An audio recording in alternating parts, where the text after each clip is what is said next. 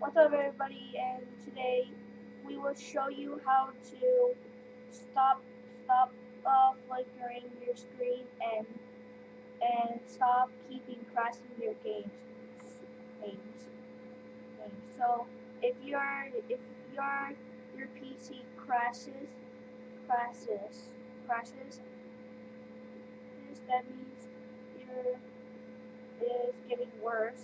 Well, and then when I know that my computer got a flickering screen and I got crashed on games, including Roblox and Minecraft. So what's on December? Those never did December. So let's get started. All you want to do is go to Edit the Power Plan, and then all you want to do is go to Teams Advanced Power Settings.